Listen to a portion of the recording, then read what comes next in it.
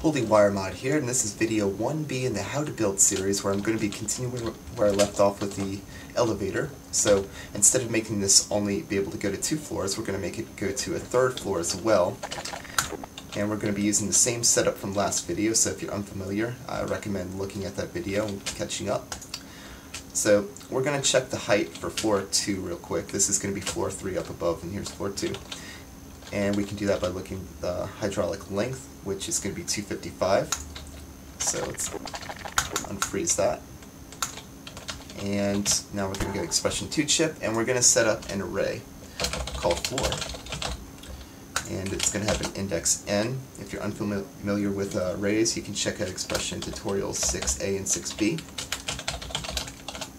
So let's set up an array, and the first floor is going to be a value of 0. The second floor, we just saw, it's going to be 255. We'll say 256. And then the next floor, we'll say it's around 513 like last time.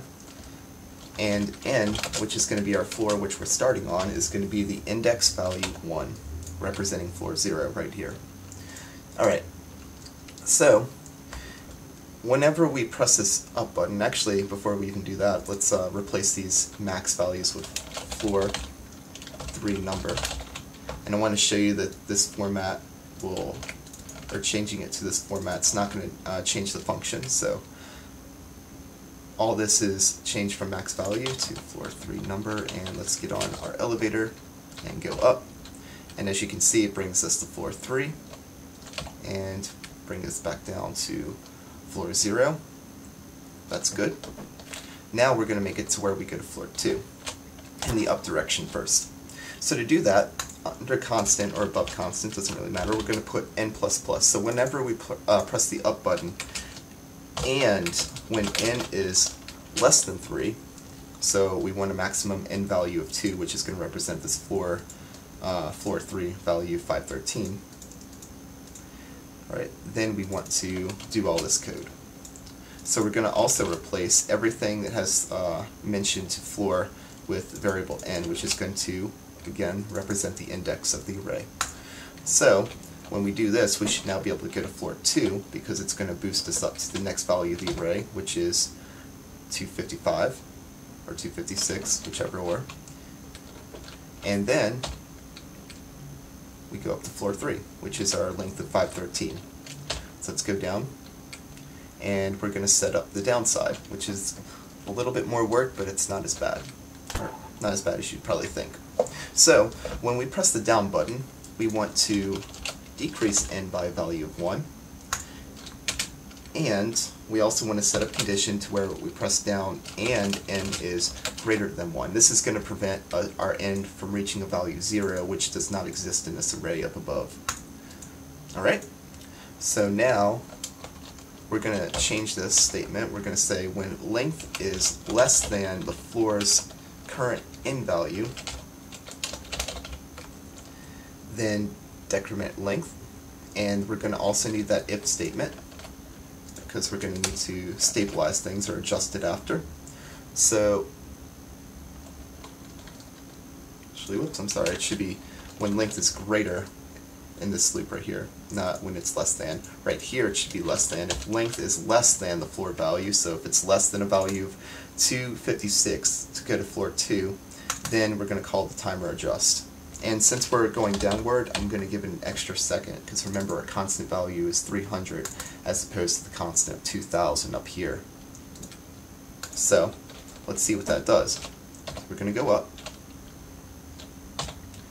and I'm going to show you a little issue which is going to happen. So we're going to go down, and then we're going to go down, then we're going to go down, and down, and down. We missed floor 2. Alright, so here's how we fix that. Instead of making it slow down when it reaches the value of floor 2, which is right here, we're going to say when it reaches the halfway point above or between floor 2 and floor 3, then start to slow down. So we're going to need to take this, which is going to represent, let's say we're starting at floor 1, we'll have 0, and then we're going to add a value of your current floor minus the floor under you, which is represented by index n-1.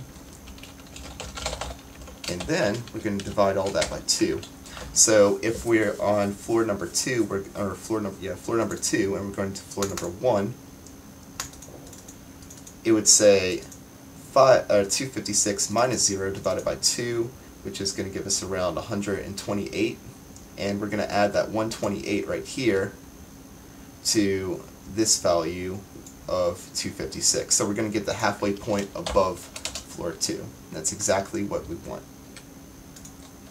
So let's go up and up. And also now we're going to go down. And as you can see, it fixes the issue, and it's now at floor 2.